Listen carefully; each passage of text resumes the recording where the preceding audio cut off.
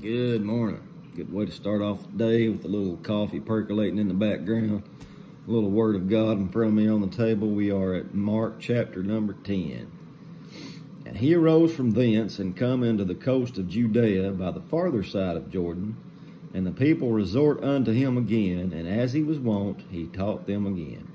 And the Pharisees came to him and asked him, Is it lawful for a man to put away his wife, tempting him? They were always asking questions that trying to get him in trouble with it. And divorce is a big issue in the Bible. It's in here a bunch. I've covered it a bunch. But everywhere it pops up, we'll say something about it. Maybe you just now started watching these. We went through all the writings of Paul, started with Matthew, now we're in Mark. And this is a big issue. He says, He answered and says unto them, What did Moses command you? And they said, Moses suffered to write a bill of divorcement and to put her away.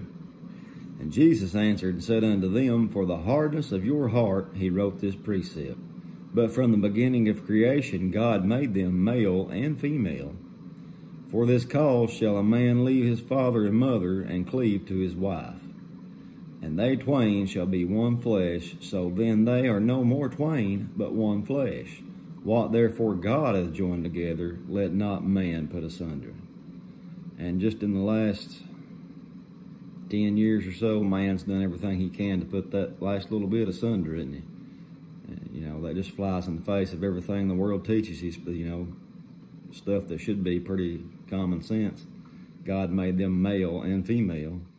He shall leave his mother and father and cleave unto his wife, and they shall be one flesh. That's the words of the Lord Jesus. Okay, he says, And in the house his disciples asked him again the same matter, and he says unto them, Whosoever shall put away his wife and marry another commits adultery against her. And if a woman shall put away her husband and be married to another, she commits adultery. It said back in Matthew, and even the guy, if you a single guy marries this woman that's been put away from her husband, he also commits adultery. Now again, remember this context. This is Matthew, Mark, Luke, and John. This is not the Apostle Paul. What's the difference? Paul was given a new revelation. He was given something a new thing, a new creation, the body of Christ. This right here, Matthew, Mark, Luke, and John, is all continuance of the Old Testament. It's all Jesus in the flesh coming for the people of the flesh, which was Israel, to fulfill the promises to the fathers, Abraham, Isaac, and Jacob. And all these people are still under the law covenant. That's still going on right here. So you got to look at it, all this stuff you see, you got to look at it through that lens. Not to where we are, not as, Gentile body of Christ today. What Paul says about divorce to the body of Christ is that, if I can remember, let's see. If a saved man and woman's married, and it says not to be divorced, but it says, and if you do, he's talking from the woman's perspective, I think, when he says it. Don't marry anybody else or be reconciled to your husband. Same goes for the man, I'm sure. Don't marry another or be reconciled to your wife.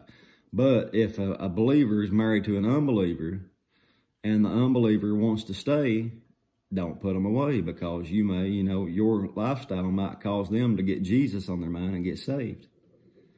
But if the unbeliever wants to leave and they leave you, let them go. It says you're not under bondage in such a case. That's for the body of Christ. This here is for Israel.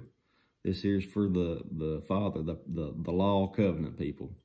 And he says plainly in there that, if you put them away, you've committed adultery. If you marry one that's been put away, you've committed adultery. Even though Moses had told them back then, write a bill of divorcement. And Jesus is bringing up this point because they got to the point the way we are now. You just started divorcing people for foolish reasons, just putting them away left and right. And Jesus said from the beginning, it was not so. So, there's that. All right, now he says, They brought young children unto him, that they should touch them, that he should touch them, rather. And his disciples rebuked those that brought them. And that's the way it goes now. There's a lot, I don't know how many times I've seen just in the last little bit, people complaining about churches jumping on parents that have unruly children, telling them not to even bring them back. And watch what Jesus, this is the same scenario pretty much. Watch what Jesus does. But when Jesus saw it, he was much displeased, and said unto them, Suffer the little children to come unto me, and forbid them not. Amen. For such is the kingdom of God. The little children is the kingdom of God. Some people believe that when little children die that ain't been baptized, that they go to hell. Ain't that foolish? For of such is the kingdom of God. Verily I say unto you, whosoever shall not receive the kingdom of God as a little child, he shall not enter therein. So not only do the little children enter in, if you're going to enter in, you're going to have to become as a little child. And you remember how your faith was when you was little? You believed, didn't you? I did. And there wasn't nothing but love. There was no judgment. There was no racism when you were a little child. There wasn't none of this foolishness. There was just love and compassion. I think that's the point he's trying to make there. And he took them up into his arms and put his hands on them and blessed them. Amen. And when he was gone forth into the way, there came one running. He's running to him, kneels to him, and says, Good master, what shall I do that I may inherit eternal life? So this man, he's got a big question, and he knows where to go, doesn't he? He goes to the Lord. Jesus says unto him, Why callest thou me good? There is none good but one, and that's God. You know the commandments. Do not commit adultery. Do not kill. Do not steal. Do not bear false witness. Defraud not. Honor thy father and mother. So every commandment he mentioned, you'll notice that it's all the ones how you treat your fellow man. Don't steal from them. Don't kill them. Don't commit adultery with them. Honor your father and mother. He don't mention the ones that concern God, have no other gods before me. Don't take the Lord's name in vain. But he's going to cover that when he tells him this next little part. But this rich young ruler, he answers and says, Master, all these I have observed from my youth.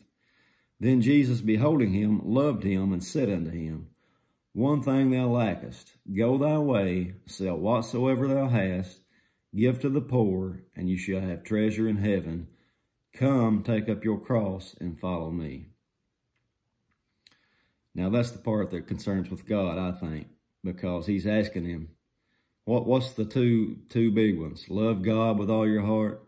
Love your fellow man love your neighbor as yourself. So he's already covered the neighbor. Now he's covering God because he already knows this man loves his money more than he loves the Lord. And that's a lesson for all of us. If you're going to get right with God, there's something in all of us that we have to be willing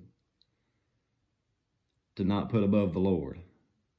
Love God with all your heart, soul, mind, and strength. And he knows this man loves his money more than anything. And it says, he was sad at that saying and went away grieved, for he had great possessions. And that's the way it was for this man. And he's not the only one Jesus asked to do this. Every disciple that he called, he pretty much asked to do the same thing in so many words, and they followed him. Peter and Andrew, James and John, their whole living was fishing. But when Jesus said, Follow me, they dropped it all and followed him. Same with Matthew the publican.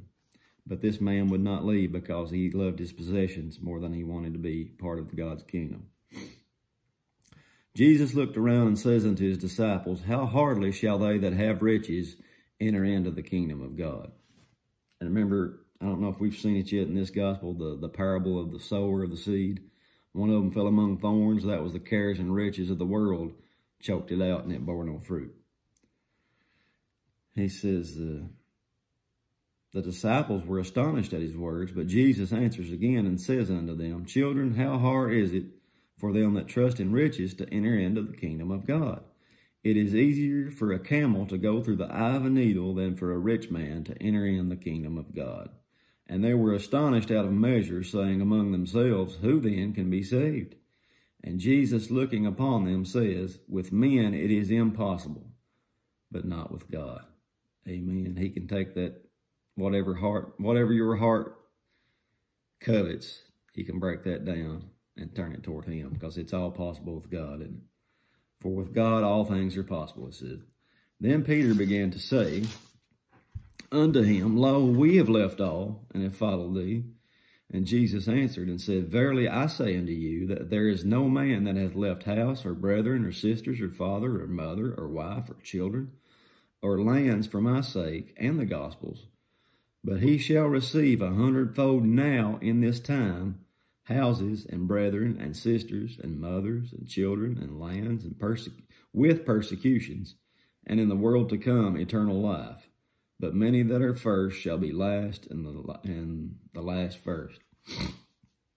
All right, we've seen this in Matthew 2, where he says the same thing, essentially, that if you leave all these things, you're going to have 100-fold. But see, Mark adds in this little sentence. He says, you're going to receive 100-fold now in this time. All these things, houses and brethren, sisters. And I don't know how to explain that, because, you know, history teaches this, that all these disciples pretty much died a martyr's death. Pretty sure they didn't have all these things. But the only way I can see it is when the church first got started. You remember how they all came together and had everything in common. They had all their houses and all their people, and they just came together and put it all in one big pot. So, I mean, you could maybe look at it that way. I'm not real sure. I don't know about that one. If I don't know, I'll tell you I don't know. Amen. And anybody that says they do know everything, take heed to them. Or, you know, be careful. Don't take heed that you be careful about them, you know, because nobody knows it all. All right. And they were in the way going up to Jerusalem, and Jesus went before them, and they were amazed, and as they followed, they were afraid. And he took again the 12 and began to tell them what things should happen unto him, saying, Behold, we go up to Jerusalem, and the Son of Man shall be delivered unto the chief priests and unto the scribes, and they shall condemn him to death, and shall deliver him to the Gentiles. And they shall mock him, and shall scourge him, and shall spit upon him, and shall kill him, and the third day he shall arise again.